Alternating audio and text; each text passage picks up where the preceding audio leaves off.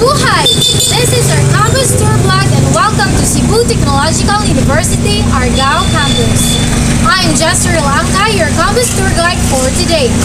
The gate of this university is not only the connection channel between the campus space and the outside world, but also the display window of the university to the outside world.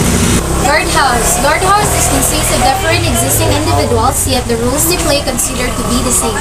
The purpose of guardhouse is paying attention to help guide students, professors, and other personnel upon having the ability of showing an attentive action towards the clients who would ask for help, guidance, and answering of queries. Sa alumni. The Alumni Association is the one who originates the Balay sa Alumni. The Alumni Association holds meetings, conferences, and managerial gatherings. The venue and where the aforementioned activities will take place is specifically in the Alumni House.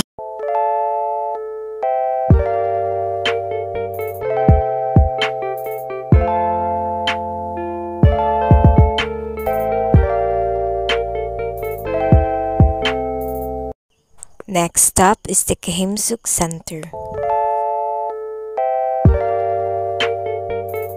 Kahimsuk Center. This Kahimsuk Center is a manifestation of our love and care to the students, teachers, and employees. This is where the students' medical requirements takes place. You may be an athlete or a student yourself. It promotes, develops, and maintains the health and general well-being of members of the school community. Beside SSG is the future science technology leaders of the Philippines. Their function includes the second higher governing body of the university. It focuses more about science, research, and technology since they are known for organization of science and future leaders. This is the Supreme Student Government. It is the highest governing body in the university. They represent all students upon hearing their voices and represent their voices in the CTU campus. As soon as you pass in this hallway, you can clearly identify the position from where SAO or the Students' Affairs Office takes place. College of Education Building. The College of Education is exposing in-house faculty to pertinent teacher development activities that strengthen both their content and pedagogical orientation in their area of expertise. This is intended to give them a variety of learning opportunities to advantage their professional development and discipline understanding. The College of Education is surrounded with a sub-organization, namely Southern Ripples Publication, Electrical Office, Service Teaching Office, and ROTC Office. In between of the College of Education and Science and Technology Building, the Meat Building consists of designated offices.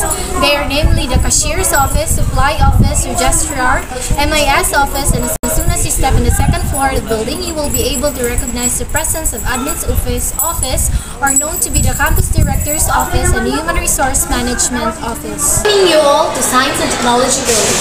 In the first floor, it consists of an extension offices, undergraduate studies, and classrooms for Industrial Engineering Department. In the second floor, there are the classrooms for BAL, known as the Bachelor of Arts in English Language, and the BLET, which is the Bachelor of Arts in English Literature, and the CAS Department, which is the College of Arts and Sciences. In the third floor, there are the Laboratory, Psychology Department classrooms, and the Old Library. Next stop to Diosdado Macapagal Building. Diosdado Macapagal Building is an old structure building of the College of Arts and Sciences and College of Education. As a result of wall cracking, students are no longer able to report in this building and help ensure the nearby safety of the professors and the students. To help assure their safety, they have been obliged to transfer to another building. Supplies and other auxiliary equipment are stored inside.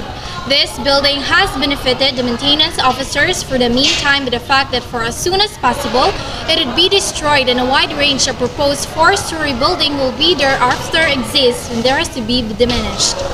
Next stop to CTU Oval. This is the CTU Oval.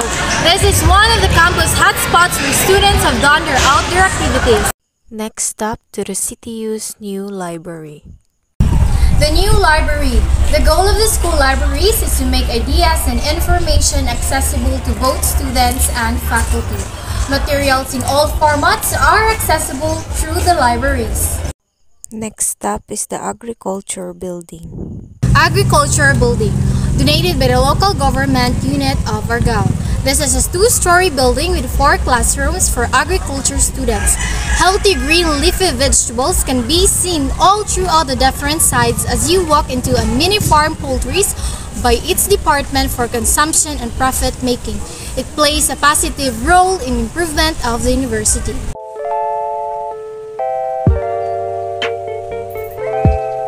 Next up, to Center for Studies in Biodiversity. Center for Studies in Biodiversity focuses on food innovation, which centers on creating a new product.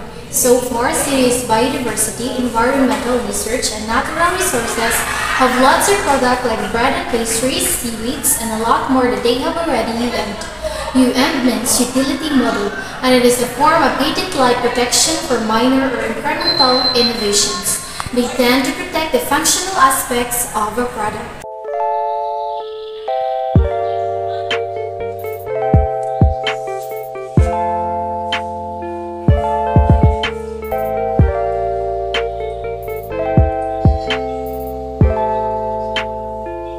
Cebu Technological Cafeteria. Canteens make up the majority of Cebu Technological University students, and staffs who can always bring a cut lunch from home will be able to get snacks and lunch as a result of this. In the front of the cafeteria, you can see a volleyball court with 3 existing mini store or canteen. There may be team building exercises taking place here, as well as other supporting activities where students might typically keep an eye on an athlete.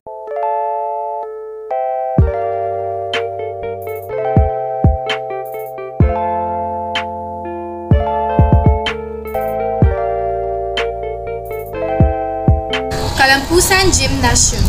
This primary goal of freshly polished gym at Cebu Technological University is to assist the students in gaining more strength and endurance for their physical well-being, important events, and other activities.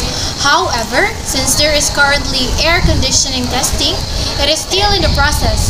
The construction of the gym will benefit the students' overall development because they will be exposed in a variety of exercises designed to increase their endurance and fitness. Typically, this gym is a sizable area that is used for a variety of indoor sports.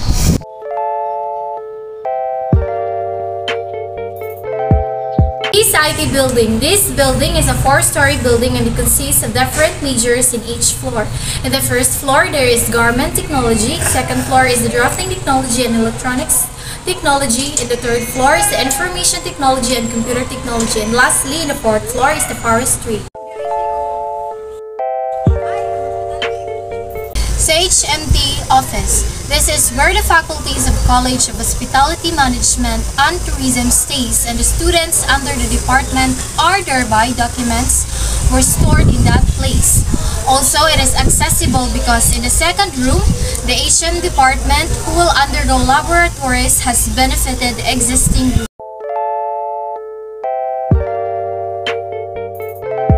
CHMT Mini Hotel. This building serves as a mini hotel and may also therefore the usage of senior and junior classroom to the College of Hospitality and Tourism students because usually they will act or perform practical demonstration as if they are acting in the actual hotel and restaurant industry.